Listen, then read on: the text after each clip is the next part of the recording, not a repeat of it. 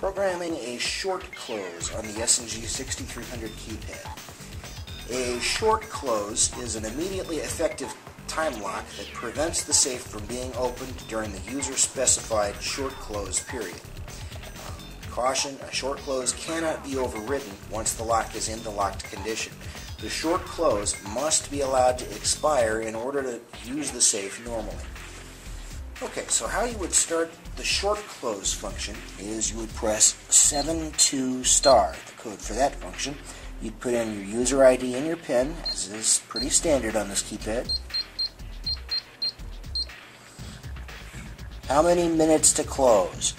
Okay, so as of right now, what it's asking you is, we want to go ahead and lock everyone out of the safe for as many minutes as you want them to be locked out of the safe for.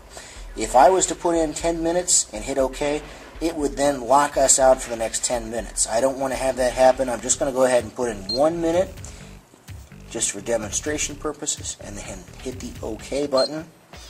Time lock locked. So for the next minute, that's going to appear on the screen. You can't do anything with the keypad at all. Even if you take the batteries out, you simply have to wait until the time lock expires and you're back to normal use.